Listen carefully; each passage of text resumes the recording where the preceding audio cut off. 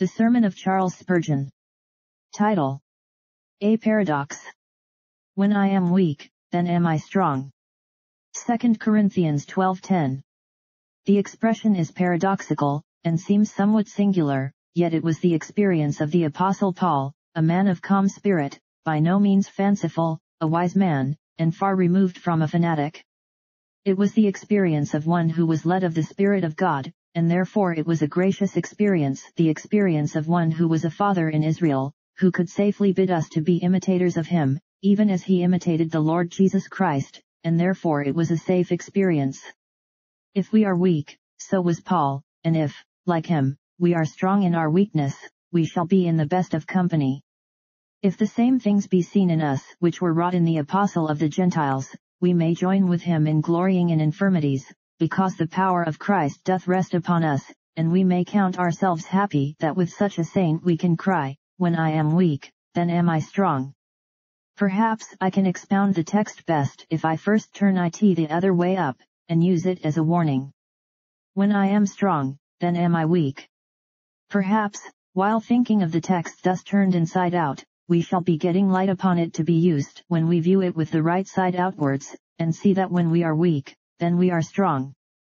I am quite sure that some people think themselves very strong, and are not so.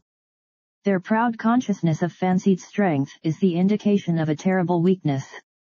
We have among us certain persons who think that they can do all that is needful for their own salvation whenever they please to do so. They can perform all sorts of good works, or at least quite enough to carry them to heaven. Their first idea is that they are to be saved by their own doings, and they really expect to be so saved. They may admit that they have a few faults and flaws in their character, but these are so trifling as to be hardly worth mentioning, and God Almighty is too merciful to be very particular. Their lives have been excellent, their tempers amiable, their manners courteous, their spirit generous, and they quite believe that by keeping on at the same pace they will win the prize. If they do not, who will? The ship of their character is in fine condition, they have no leaks which the pumps cannot keep down, their sails are not rent, and they hope to sail into the haven of peace with a glorious cargo of merit, having an abundant entrance, and hearing aloud, well done. Ah, my friend! That consciousness of legal strength is a mere delusion, and it will have to be taken out of you. There is no going to heaven that way by self and the works of self. Your error is a common one, but it is fatal. I have seen many epitaphs of persons, placed by the mistaken kindness of friends upon their tombstones, which I felt sure would have been sufficient to shut them out of heaven if they had been true. These departed worthies do not appear to have been sinners at all. Their virtues were superlative, their faults non-existent. Such wonderful people would appear from their epitaphs to have flown up to the gates of heaven upon the wings of their own virtues, and to have entered there without a passport of mercy, as burgesses by their own right of the New Jerusalem. I wonder how they would behave themselves in heaven, if they were really admitted there. All the rest are singing, we have washed our robes, and made them white in the blood of the Lamb, but these needed no washing, and so they would be likely to strike up a little song by themselves, and sing, our robes never needed washing, we kept them white as snow. What a discord that would create in the music of the skies! What a division of character and feeling would be found among celestials!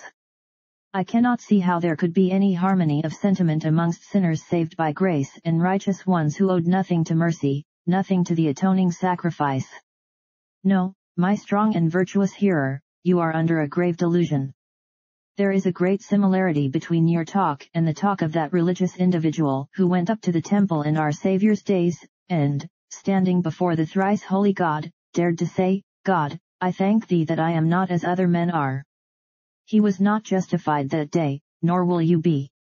A poor tax-gatherer, despised by himself, and an offcast from his own people, stood in the temple at the same time, and all that he dared to say was, God be merciful to me a sinner. This unworthy sinner went to his house justified, while the other worthy person was not accepted. If you think yourselves strong enough to procure heaven by your own efforts, you are ignorantly insulting the cross of Christ, for you seem to insinuate that your virtues can avail you without Jesus. If you really mean this, there is no more venom of rebellion against God in your self-righteousness than in the outward vice of those who make no pretense to godliness. For you to put your works in the place of Jesus is a blasphemy against the Savior's blood and righteousness. Why needed Christ to die if men could save themselves? Why need he bleed upon the cross if your merits will suffice to gain you a place among the blessed? There is a fatal weakness in the claim of that man who thinks himself strong enough to force his own passage to the throne of God. That weakness lies in the pride which insults the crucified, the disloyalty which prefers itself to the royal Savior. Perish the virtue, as it ought abhorred, and the fool with it who insults his Lord. Listen to me a moment, and quit your fancied strength. You, my hearer, cannot keep the law of God, for you have already broken it. How can you preserve a crystal vase entire when you have already dashed it to atoms? You must now be saved by the merits and the strength of another, or not at all, for your own merit is out of the question, through past failure. That strength of yours, upon which you dote so much, is perfect weakness. May the Lord show you this, and make you faint at heart on that account, for then you shall be strong, with real and saving strength. Now your imaginary strength is making you really weak, and that boasted merit of yours is shutting you out from true righteousness. He that is strong in the notion of merit is weak even to utter folly before the God of truth. Yes, we hear you reply, there is a gospel way of salvation. We know that there is, for you preach it continually. You tell us that men must repent, and believe the gospel, that they must be renewed in the spirit of their minds, and must both overcome sin, and follow after holiness. Yes, I do say all that, but what do you say to it? Is it really so that you find here a ground for your own strength? Do you say, I feel that I can repent whenever I please, and believe in Jesus when I choose? Ah! Then I must assure you that when you are strong in that way, you are weak. I never yet knew anybody repent who gloried in his power to repent. I never yet knew a man heartbroken for sin who boasted that he could break his own heart when and where he pleased. What, cries one, surely I can believe in Jesus Christ when I please. I have not denied that statement, have I? But I tell you that your notion of power to believe is your weakness, and I would rather by half hear you cry, with deep solemnity, oh, that God would give me faith. Lord, help my unbelief. Your sense of inability to believe in Christ would be a far better token for good, in my judgment, than your present flippant talk about believing when you like. Men who are in earnest talk not so whatever their strength may be, they find it little enough in the hour of need. I beg to assure you that I have never known a man believe in Jesus who trusted that he could so believe, for his trust in his own believing kept him from trusting to Jesus, but I have known many a poor, struggling soul lie at the cross foot, and say, Lord, help me to look to Jesus, and live, and God has helped him to give that look in which there is eternal life. While he has been praying, his prayer, yes, his weeping prayer, has had in it that very look to Jesus for which he was pleading. His sense of inability to believe has made him look to Jesus for believing, and he has found it in him. You say that you can turn your heart towards God whenever you please. I am not going into any dispute with you about your assertion, nor the doctrine, which is supposed to support you in your profession of strength, but I will say this, that your idea of having personal strength, with which to purify and renew your own heart, your idea that you can create in yourself a right spirit, your idea that you can raise yourself from your death in sin, is to me a prophecy of much evil for yourself. Where self is conspicuous, I see an omen of mischief. I see no good in this fine opinion of yourself, but if I heard you cry, create in me a clean heart, O God, if I heard you say, Lord, quicken me out of my death in sin, if I saw you lying down before the Most High, and praying, turn me, and I shall be turned, I should have a far brighter hope of you. In your weakness you would become strong, but in your present strength, I am sure I see a great weakness, which is likely to be your ruin. O dear hearts, your best friend does not lie within your own doors. Your hope for better things shines yonder at the right hand of God, where the living Savior has all power given to him in heaven and earth. Sinner, if you grow no sweeter flowers than the dunghill of your own nature can nourish, you will die amid poisonous weeds. If you never drink of better water than the filthy well of your own heart will yield, you will perish of thirst, or of a deadly draught. Another, and a better helper than one born in your house, must come this way. Help must be laid upon one that is mighty, exalted of the Lord out of the people, and endowed with divine power and Godhead, for only such a Savior, infinitely good and great, can save a soul so lost as yours.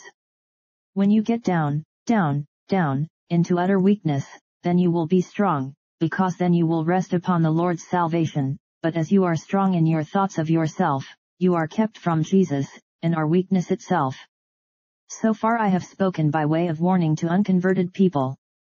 I desire now to say a word to those who profess to be Christians, and, let us hope, are so, but they are, in a measure, erring in the same way as those to whom I have spoken.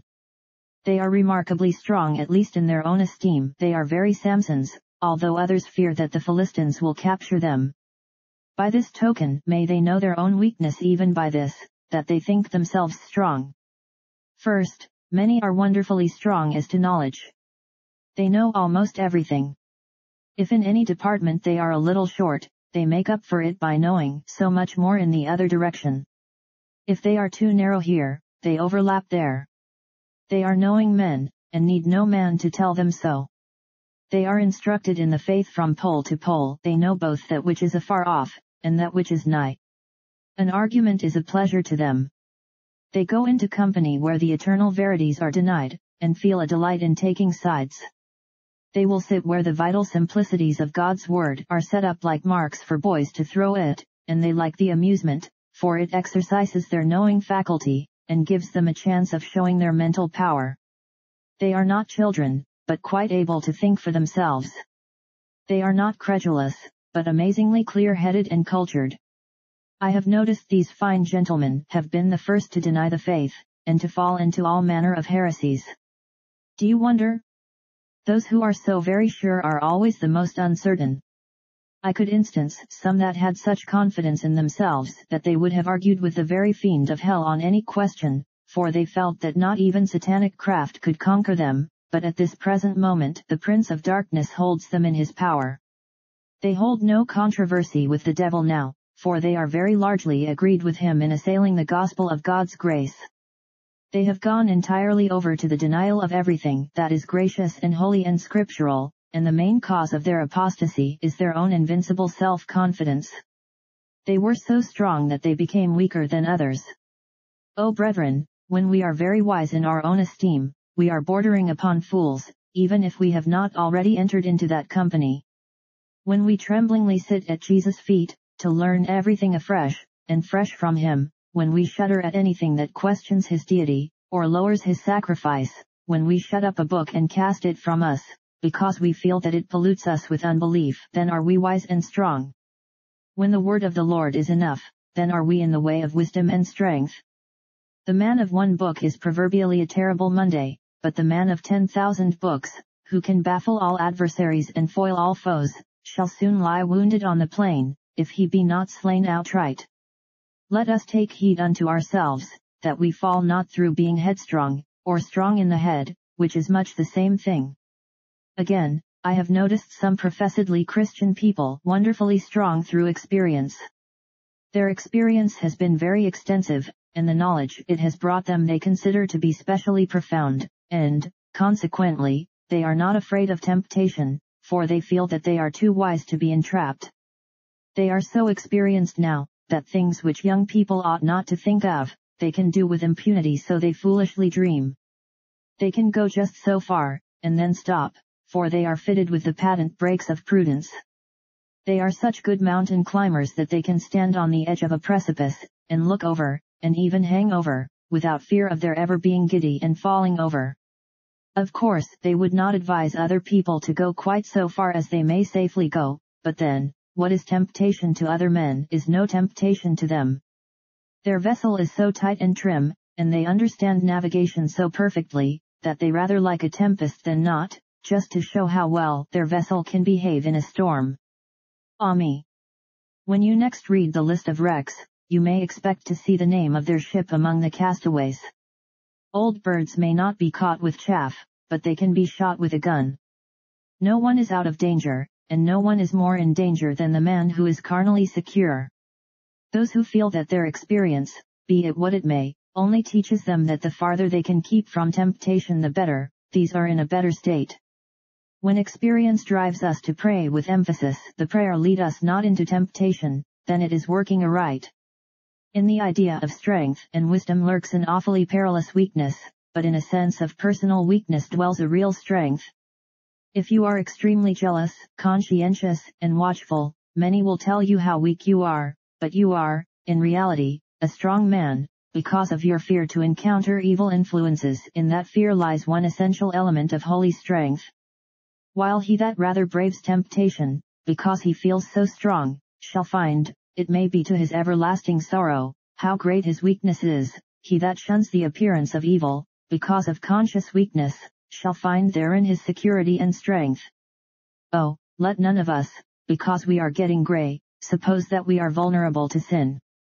Let us not dream that, because we have been church members so many years, or even because we have sustained a long and useful ministry, we are therefore beyond gunshot of the enemy, or without necessity to seek daily strength for daily duty. My brethren, we cannot perform the smallest duty aright apart from the help of God, neither can we be secure against even the grossest sin, apart from the perpetual guard of him that keepeth Israel.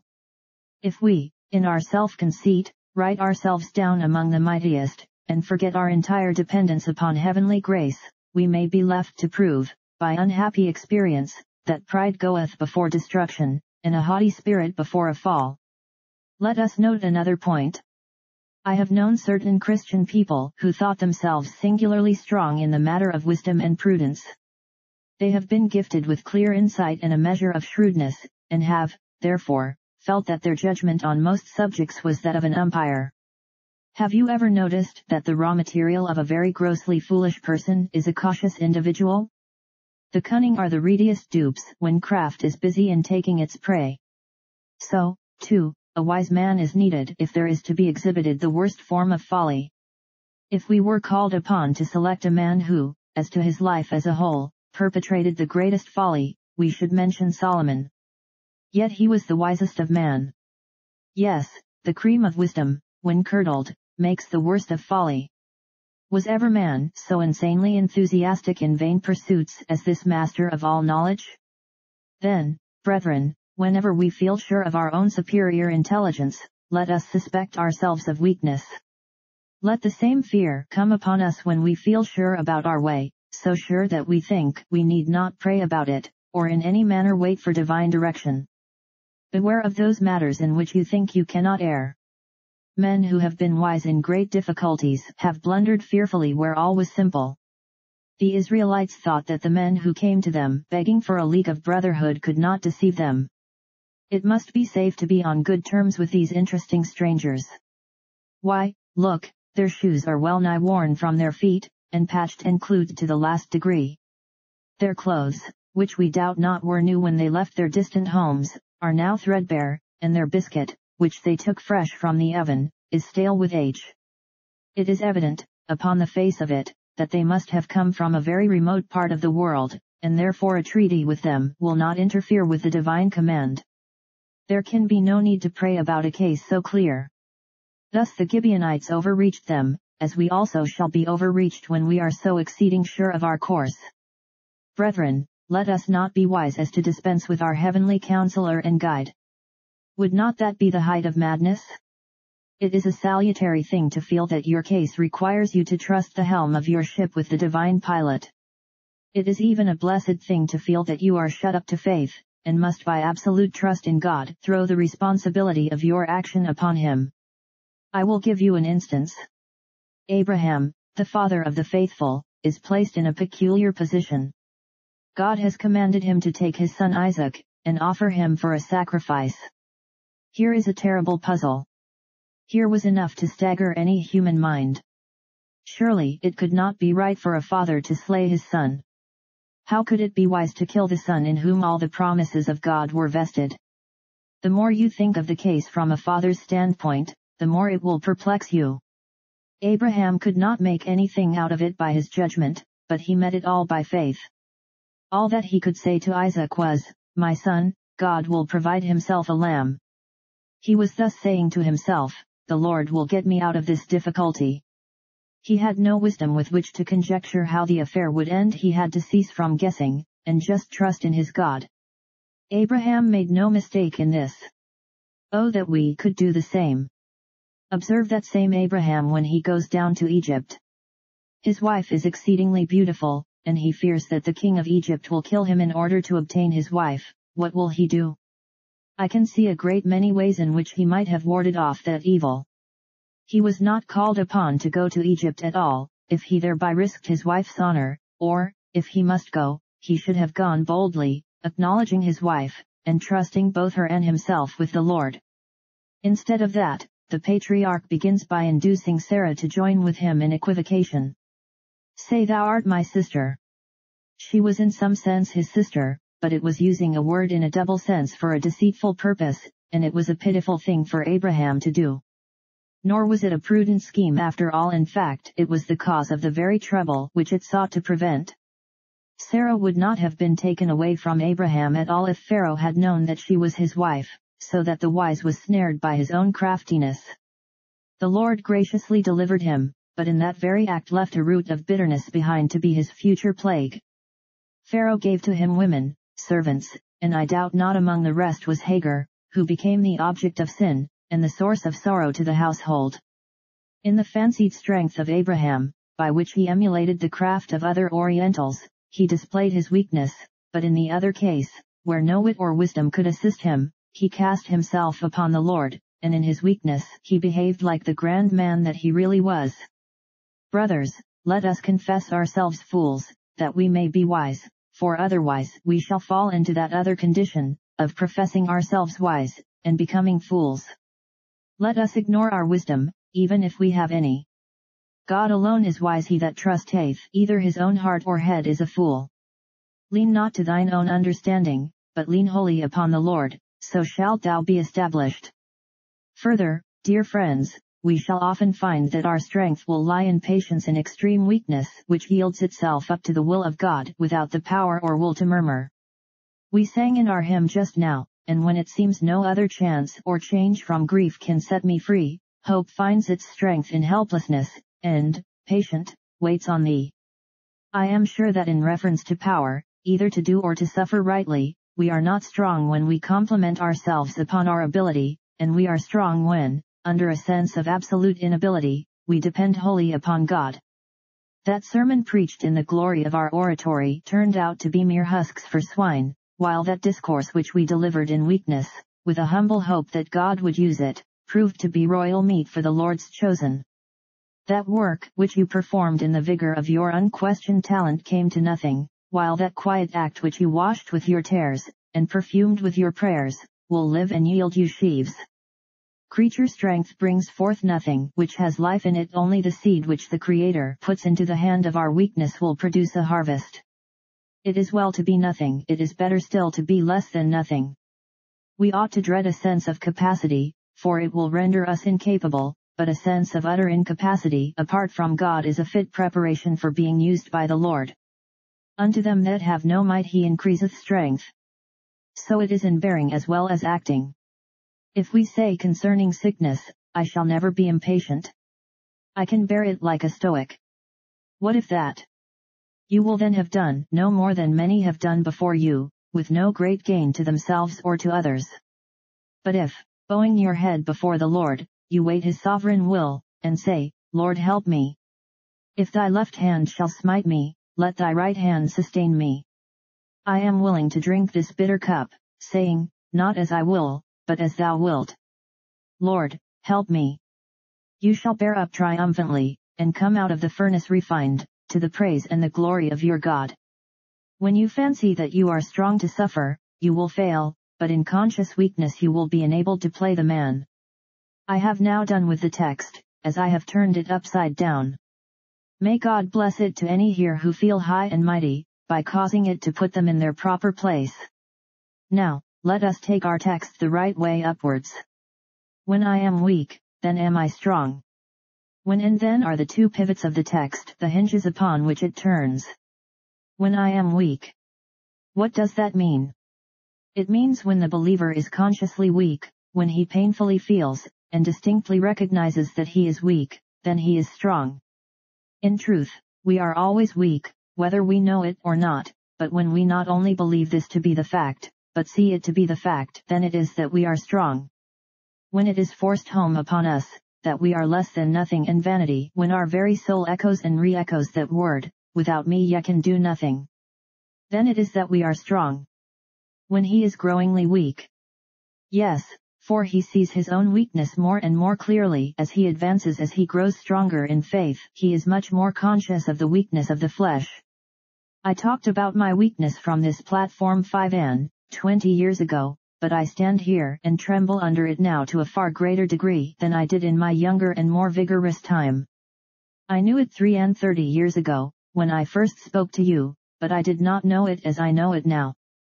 I was then weak, and I owned it, but I am now weak, and groan about it almost involuntarily.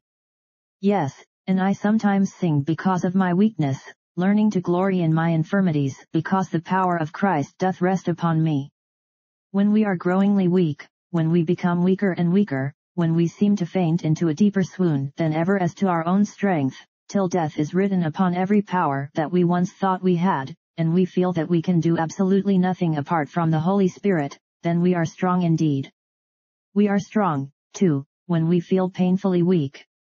It is well when we mourn because we are so weak, and cry out to ourselves, my weakness, woe unto me. When I would do good, evil is present with me. When I would rise to heaven, the body of this death detains me. I would do great things for God, but I have no might. Alas for my weakness! At such a time we are really rising, and are bringing most glory to God.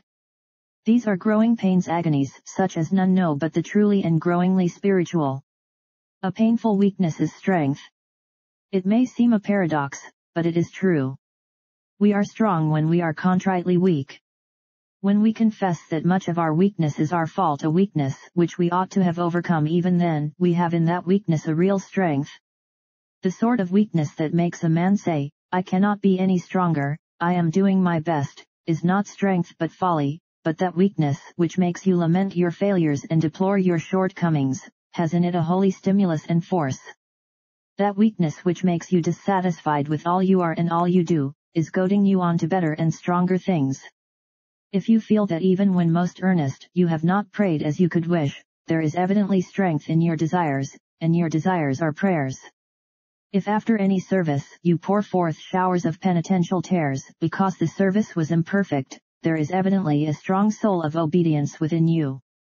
When you can neither repent, nor believe, nor love as you wish to do, you are repenting, believing, and loving with a strength which is more true than apparent. It is the will with which we act which is the strength of the action, and when the will is so powerful that it makes us mourn because we cannot find how to perform its bidding, then are we strong according to the divine measurement of strength. Contrite weakness is spiritual strength. When a man is thoroughly weak, not only partially, but altogether weak, then is he strong. When apart from the Lord Jesus, he is utter weakness, and nothing more than it is that he is strong. Let me persuade you to make a full confession of weakness to the Lord. Say, Lord, I cannot do what I ought to do, I cannot do what I want to do, I cannot do what I used to do, I cannot do what other people do, I cannot do what I mean to do, I cannot do what I am sure I shall do, I cannot do what I feel impelled to do, and over this sinful weakness I mourn. Then add, Lord, I long to serve thee perfectly, yet I cannot do it. Unless thou help me I can do nothing aright. There will be no good in my actions, my words, my feelings, or my desires, unless thou continue to fill me with thine own holy energy. Lord, help me. Lord, help me. Brother, you are strong while you plead in that fashion. You can do all things through Christ who strengtheneth you, and he will strengthen you, now that you are emptied of self. How true it is, when I am weak, then am I strong. I have brought out the when. Now lend me your ears and hearts for just a minute, while I bring out the then. Then am I strong. When is that? Why, a man is strong when he is consciously weak, because now he has reached the truth. He really is weak, and if he does not know that he is so, he is under the influence of a falsehood. Now a lie is a thing of weakness. Lying strength is all fluff and foam, a mere appearance, a mockery, a delusion. Nothing hinders from getting the reality like contentment with a mere appearance. The true heart is heartily sick of shows and shams, and it cries, Lord, help me to get rid of these shadows. Help me to come at the truth. Help me to deal with realities. When you are made to feel your utter weakness, you are on sure ground of truth, unpleasant truth, no doubt, yet sure truth. You are now on safe ground touching fundamentals, and making sure work. What you now do will be soundly done. All the while that we keep building on a sandy made-up foundation, we are piling up that which will, in all probability, come down even faster than we put it up. While the rotten rubbish remains on the spot, you cannot do anything worth doing, but if that accumulation can be carted away, there will seem to be a great hole, but you will get down to the real bottom, and get a foundation, and then what you build will be worth putting up, because it will stand. Therefore, a man becomes strong when he is consciously weak, because he is on the truth, and is not being flattered by false hopes. Next, he will be strong because he will only go with a commission to support him. He will not be eager to run without being sent. He says within himself, when he proposes a service to himself, No, I am too weak to undertake anything of my own head. He will wait for a call. This is not the kind of man that will climb up into a pulpit, and from a dizzy brain pour out nonsense. He will not crave to lead, for he feels that he needs much help even to follow. He feels himself too weak to set up for a master in Israel. This is not the kind of man that will venture into argument with skeptics for the fun or for the glory of the thing. Oh, no, he is too weak for that. He says, if I am called to defend the faith, I will do it in God's strength, hoping that it will be given me in the same hour what I shall speak. If I am called to preach, I will preach, and nobody shall stop me, for the Lord will be with my mouth. But, you see, until the man is conscious of his own weakness, he will run without being sent, and there is nobody so weak as that man. No one so weak as the man who has no commission from God, and no promise of help from him. Such a man will be thinking of this, and thinking of that, and running for this, that, and the other, because he has a lot of waste energy which he wants to use somewhere or somehow. Could we once see him consciously weak, we should hear him say, Here am I, send me, in answer to the question, Whom shall I send? Then he would not go a warfare at his own charges, but he would draw upon the all-sufficiency of God, and find himself equal to every emergency. The man who is consciously weak is strong, next, because of the holy caution that he will be sure to use. He will be on his guard, because he does not feel able to cope with adversaries. He will ask for a convoy for his little bark, for he is aware of pirates. If this weak man has to pass through the valley of the shadow of death, depend upon it, he will carry in his hand the weapon of all prayer, like a drawn sword. The man that has strength goes hurrying on over hedge and ditch, and soon comes into mischief, but the consciously weak pilgrim keeps to the high road, and travels carefully, and hence he is strong. Fear is a notably good housekeeper. She may not keep a luxurious table, but she always locks the doors at night, and takes care of all under her charge. Holy caution begets prudence, and prudence, by fostering vigor, and crying for heavenly aid, becomes strength. Moreover, when a man is weak, then is he strong, because he is sure to pray, and prayer is power. The man who laments his weakness is sure to cry to the strong for strength.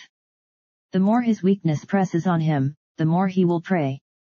While he can do without his God, he will do without his God, but when his own weakness becomes utter and entire, and he is ready to perish, then he turns unto his Lord, and is made strong.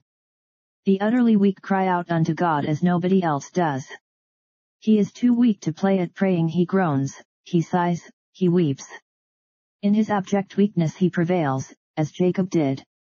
He wrestled all night, but now at last the angel has touched the hollow of his thigh, and made his sinew shrink, and he cannot wrestle any longer.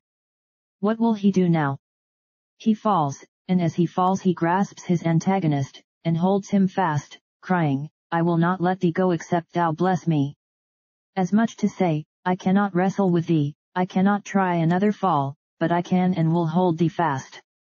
The dead weight of my weakness makes me hold thee as an anchor holds a ship. I will not let thee go except thou bless me. The weaker a man is in himself, the stronger he is in prayer. If he makes use of his weakness as an appealing argument, Lord, if I were strong, thou mightest leave me. Do not leave me, for I am weakness itself. I am the feeblest child in all thy family, leave me not, neither forsake me. If thou leavest any, leave not thy poor dying infant, that can hardly wail out its griefs. Weakness, as a plea with God in prayer, becomes a source of strength.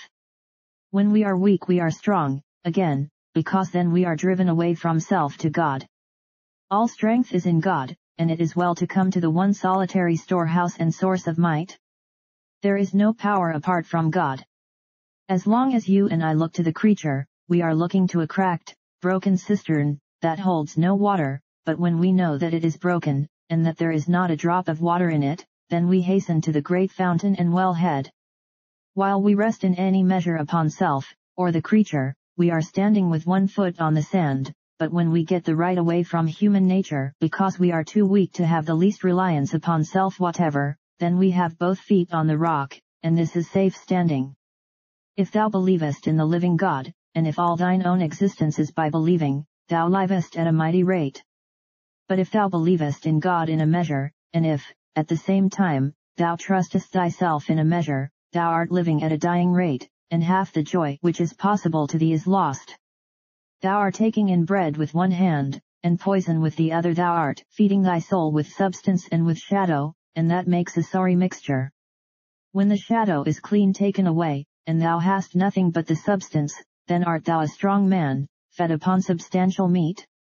Last of all, dear friends, I believe that, when a man is weak, he becomes strong to a large extent, because his weakness compels him to concentrate all his faculties. A sense of weakness brings out all the forces of a resolute spirit, and leads him to call in all the energy within his reach. When I have preached to you in extreme weakness, as I have often done, when I have afterwards read the sermon, I have been much more satisfied with it than I have been with others in which I felt more pleasure at the time. God helps us most when we most need his help, and, besides that, the man himself is, by his weakness, forced to use himself right up. When a man feels himself to be rather a large vessel, he puts in the tap somewhere near the top, and only a small supply flows out to the people, but when he is, in his own feelings, like a poor little cask with only a small supply in it, he puts the tap right down at the bottom, and permits all that is in the barrel to flow forth. Many a poor, weak brother, who says all the little that he knows, give forth more instruction than the learned divine, who only favors his people with a small portion of his vast stores. When a man, in serving God, spends himself to the last farthing, he will often far more enrich his hearers than the man of 10 talents, who uses his resources with a prudent parsimony. Dear brother, it will often be a good thing for you to feel, now, God helping me, I must do my very utmost at this time. I have so little ability that every faculty within me must be wide awake, and serve God at its best. Thus your weakness will arouse you, and set you on fire, and, by the blessing of God, it will be the means of gaining you strength. Very well, then, let us pick up our tools and go to our work rejoicing, feeling well. I may be weaker, or I may be stronger in myself, but my strength is in my God. If I should ever become stronger, then I must pray for a deeper sense of weakness, lest I become weak through my strength. And if I should ever become weaker than I am, then I must hope and believe that I am really becoming stronger in the Lord. Whether I am weak or strong, what matters it? He who never fails and never changes will perfect his strength in my weakness, and this is glory to me. Amen.